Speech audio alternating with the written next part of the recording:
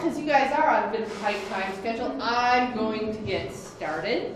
This is our Buffalo Grove Then and Now presentation, and it's sort of key to some of the buildings that people see around town, because since a lot of the historic buildings are gone, we want to give people an idea of the fact that there were in fact historic buildings, because the town has been around since the 1840s.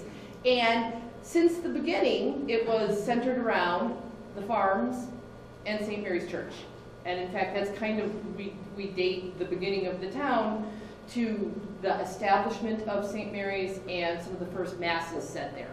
And really that's how the people were defining themselves too, because even though Buffalo Grove wasn't incorporated at the time, people definitely thought of themselves as a community, and it was centered around farming and the church. But those weren't the only buildings. So we've got some more of them too. This was, you'll have to work with me a little to imagine that the cars were gone, but this was the Fernbach Tavern. And the Fernbach Tavern was there ever since the 1890s, and it was for a long time the first place and the only place to go out to eat in Buffalo Grove. You could get food there. They had upstairs rooms you could rent as a hotel kind of room. This is where they would hold social events that were too big to fit in anywhere else. So St. Mary's would have actually fundraising concerts here. We have posters for that. They would do stuff in German, they would do stuff in English. This was the meeting place for people in town. This is where the Buffalo Grove Young Men's Band practiced. This is where the Buffalo Grove softball team would get together both before and after games. Baseball team, and we're talking 1911 baseball. So, I mean, they were playing then. You'll see various pictures of it upstairs. But because the town was so small, it wasn't the only job for this building. And in fact, a lot of the buildings that we saw have more than one purpose. So it was the tavern. This was also, in the early part of the 1900s, where you'd go to get your hair cut. Because the barber in town did not have enough business to keep his own barber shop going, so he worked part-time as bartender and part-time as a barber.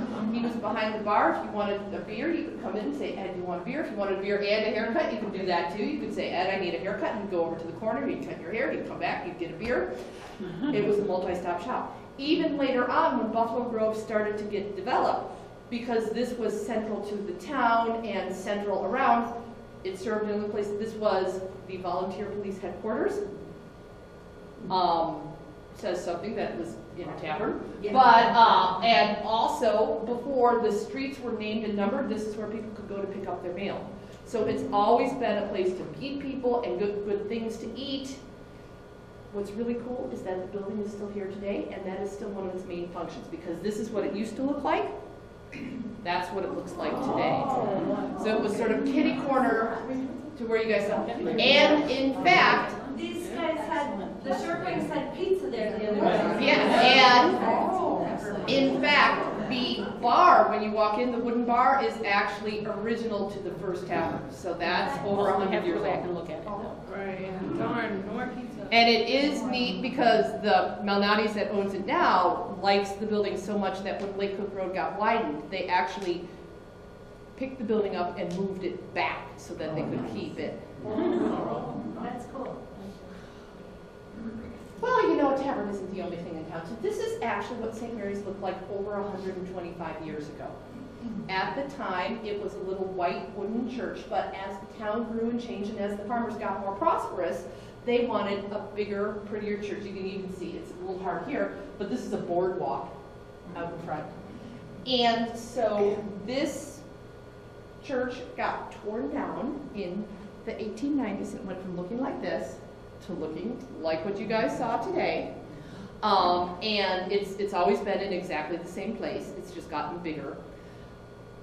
And that was one of the biggest building projects. But what was interesting is when they went from having the little wooden church to the bigger brick church, a lot of buildings around it changed as well, including this. This was the original church rectory, but when they built a new church, they built a new rectory, and this building got recycled. And it got recycled in a really different way because, first of all, it got cut in half. And part of it stayed the same. It was just a house for people to live in, all the way up until about 10 years ago when it changed again. And this time it didn't get recycled. This time it got torn all the way down and turned into something very different. That was the Walgreens you saw earlier today. But right next to those two were this building, and this is actually the second St. Mary's School. The first St. Mary's School was a one-room log cabin smaller than the room we're in right now. And that was for everybody from first grade all the way up through 8th grade in one room with one teacher.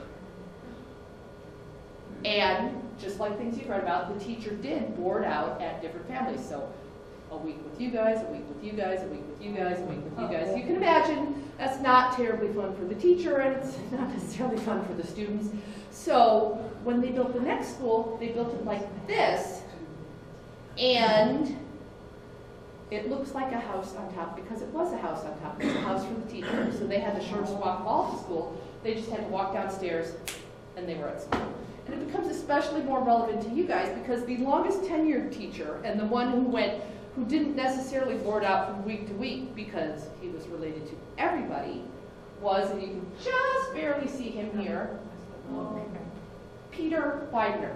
And he was the, I believe, second oldest of 13 children. And the amazing thing about that is he ended up being the teacher for his own 3 youngest brothers and sisters. So by the time he had gone through and got educated, got qualified as a teacher and come back here to teach, he had his 3 youngest brothers and sisters, and while he was still a single man as a teacher, he was living at home with the rest of the family. And many years later, somebody interviewed his youngest brother and said, well, what was it like having your brother as a teacher? And he said, it was horrible.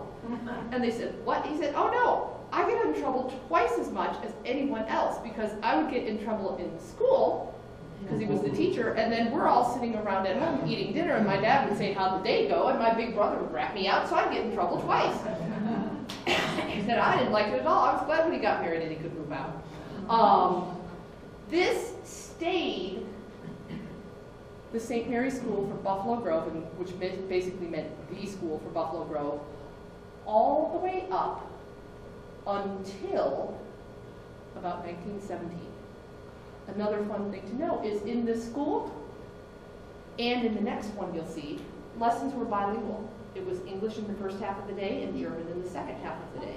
So lots of the school books we've been given, and you'll see some upstairs, are in both German and English. It was still not being necessarily spoken by everybody, but it was still around. Parents wanted their kids to be learning it, and it was still so popular that up until about the middle of World War I, the local paper always printed at least the Thursday edition in German because there were that many German language speaking readers.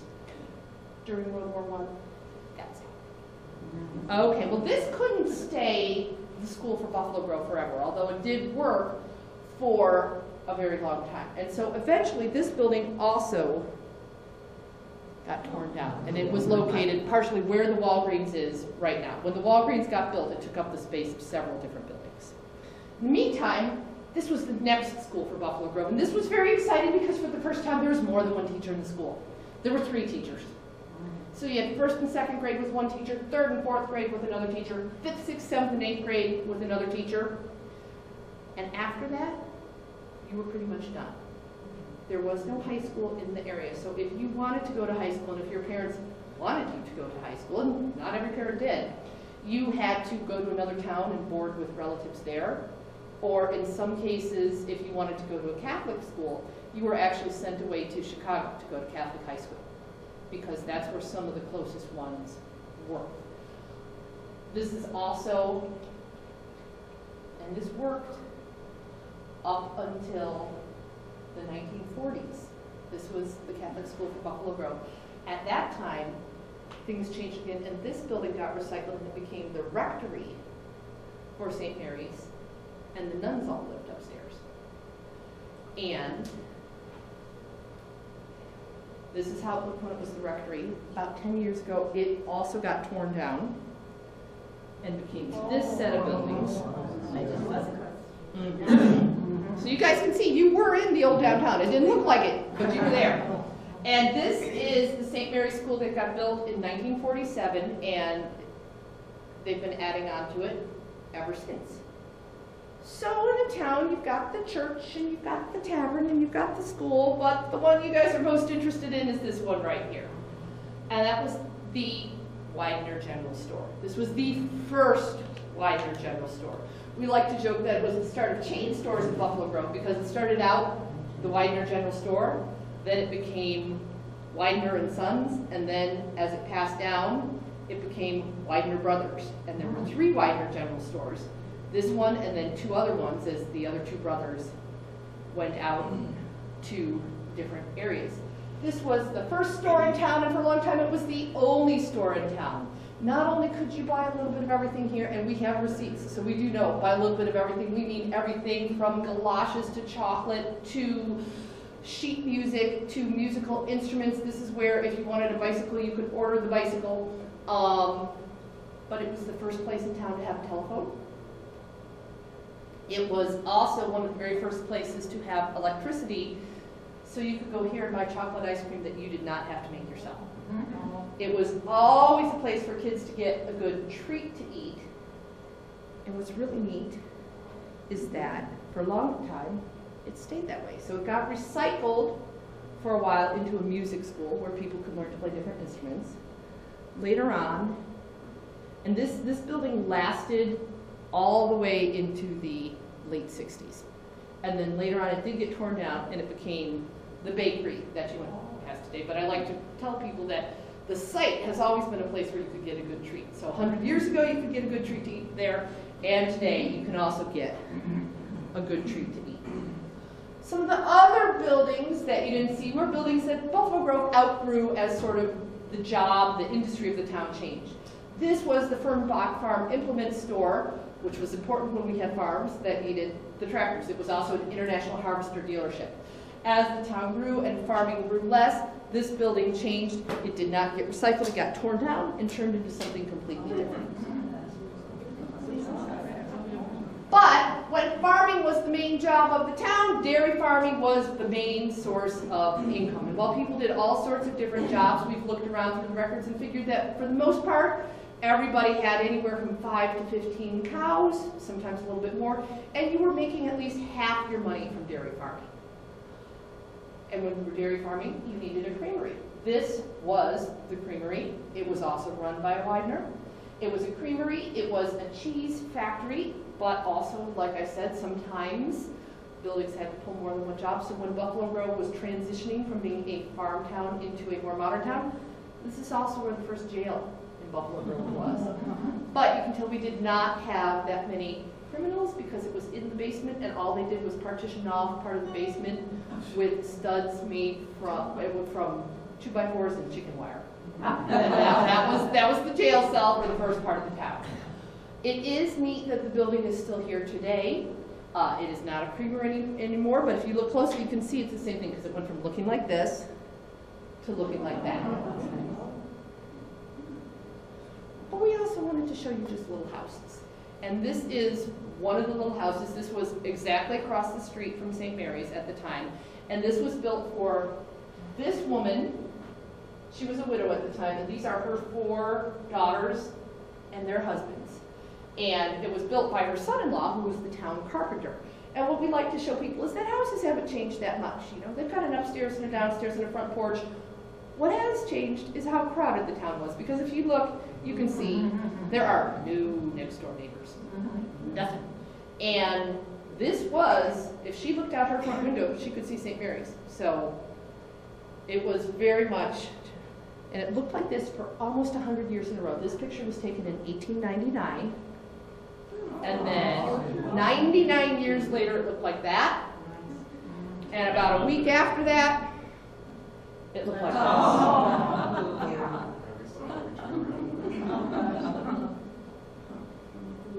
But as the town developed, other things happened too, and I wanted to show you because that building we showed you in the beginning when the rectory got cut in half, this is what happened to the other half. It got moved away and became the very first gas station in Buffalo Grove. But it didn't stop there, because then as the gas station owners got older and retired, they gave it to their daughter.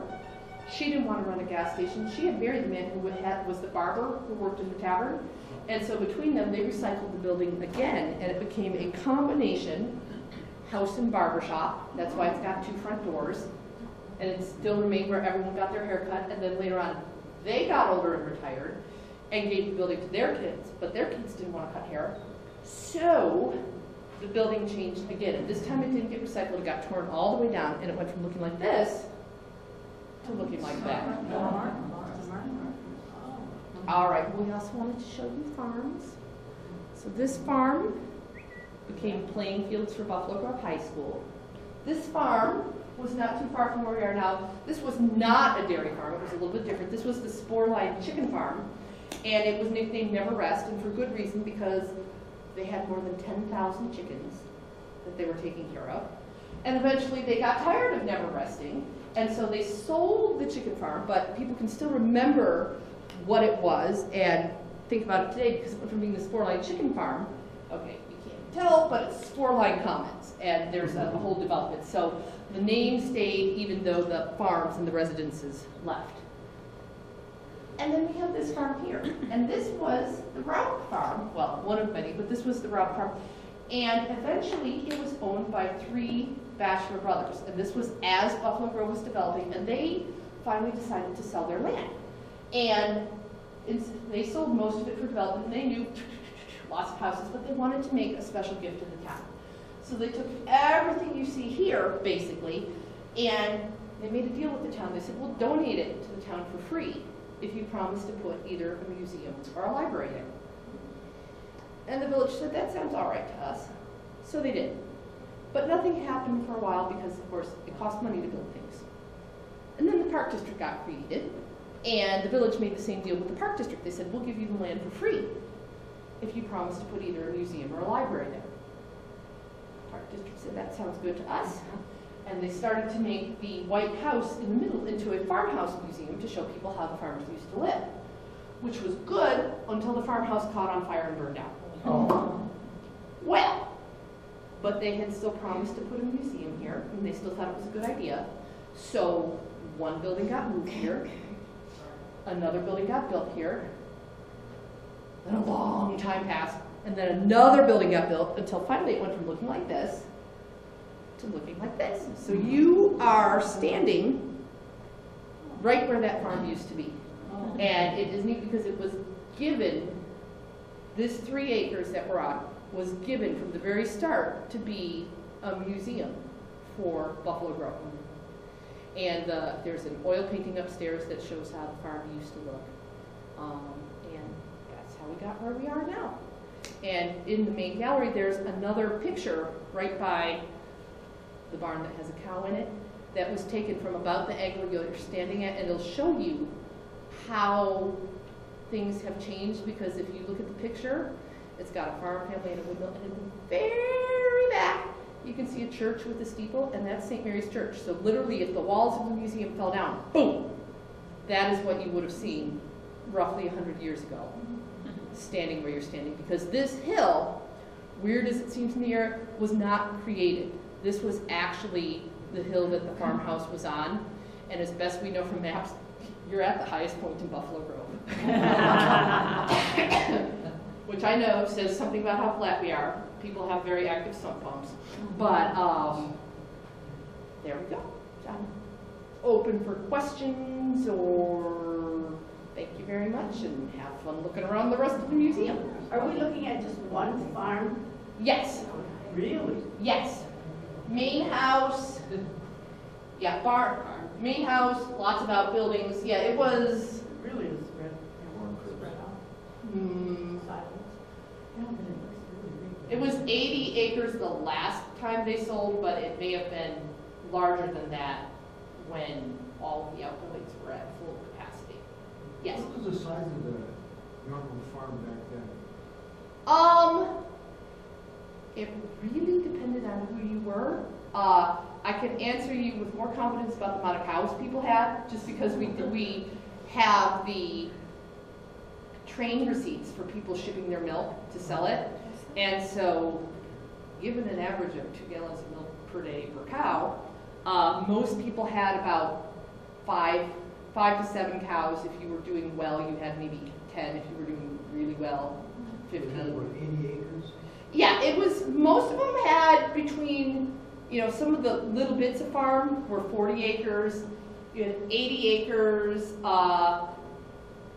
and then what they had, which would have been really annoying but not uncommon because, you know, people would pass down bits of land to their kids and it would get split up. You'd have 80 acres here, but then you'd have 10 acres over there. And for a long time, although not anymore, around the Des Plaines River, which is not too far from here, people had a wood lot. So they would have like a skinny piece of land where they'd go and they'd get their firewood and they would chop ice on the Des Plaines and it's not that deep. But and then they would bring it back here. So 80 acres roughly. There were people who had much more. 80 acres is a good average. Just starting out, you'd have 40 and be working on it. The people who've been here a long time, we had 100, 120 acres, not too much bigger than that. They had such a small farm, they had an outside job, didn't they? A lot of them were making money in more than one way, yes. And the farming became, even by the turn of the 1900s, it was very much about sort of feeding Chicago. So there was basically there's a lot of truck farming going on. But the average farm in Stearns County was 80 acres as well. Yeah. Well, that's interesting. I mean, that's what is that, a quarter of a section? Is that a quarter of a section, 80 acres? Section is 640. I think so. I think it'd be a quarter of a quarter. But I know that's the average. yeah, I mean, it would be, compared to farms today, this is like minuscule, but you can't compare to farms today, really. And they were truck farming for Chicago. They were they were dairy farming. They were doing vegetables. We have various reports of occasionally people venturing into sugar beets as a crop, but they didn't like the price they got for that, so they didn't keep it up.